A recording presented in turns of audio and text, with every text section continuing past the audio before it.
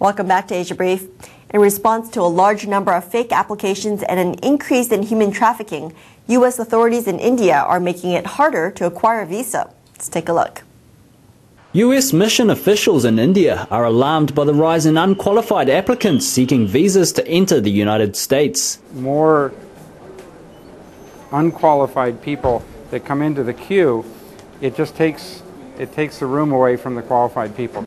Keisner says the consular division in New Delhi alone had rejected almost 60% of all applications this year. He insists that the United States has not changed its regulations, but only tightened the system to combat fraud. It is also in response to a recent increase in human trafficking.